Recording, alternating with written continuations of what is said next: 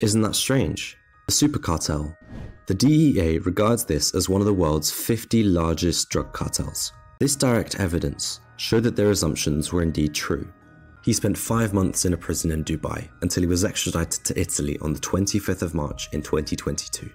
From being a business partner in one of the biggest drug cartels in the world, to being a crown witness who will be testifying in court against his former associates, that is the story of Raphael Imperial.